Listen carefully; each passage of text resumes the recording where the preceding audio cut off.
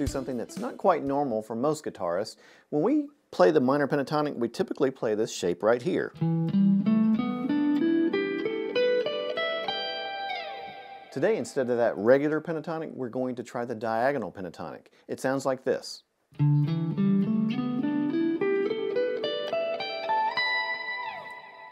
It's a 2-3 pattern that begins behind the root by a whole step. So if our root is E, we're going to play a whole step behind it and play the 10th fret here. So it begins on 10 to 12, and then we go down to the 5th string, 10, 12, and then slide up and play the 14th fret. That's the entire pentatonic scale right there, those 5 notes. Then we simply play the octaves thereof. So I'm going to go down to the 4th string and play 12, 14, that's the root, that's the E, and then on the 3rd string, 12, 14, slide up to 16. And then we make the adjustment and go up a fret because of the tuning difference, and we play the D and the E, that's the root, and then the 15th fret, which is G, A, and B. Here's the entire thing one more time.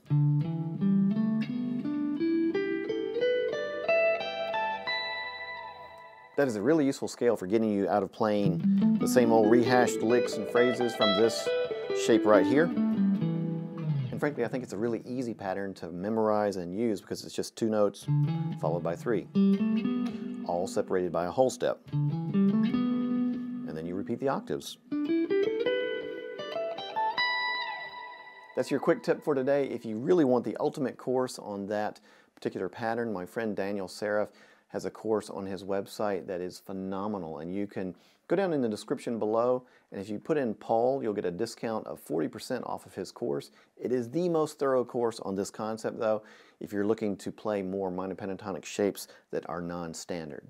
If you enjoyed today's content, please make sure to hit that like button and subscribe if you will.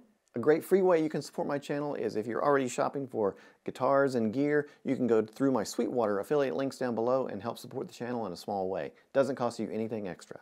If you dig these t-shirts, you can get your own down below. Society of Guitar and Guitar Fanatic shirts are available to help support the channel as well. Join us over at patreon.com/PaulWarrenMusic, where I put up all of my tabs and backing tracks for you, and the track that I created today for this video, you'll find that there as well. Thanks so much for watching. I'll see you guys next time.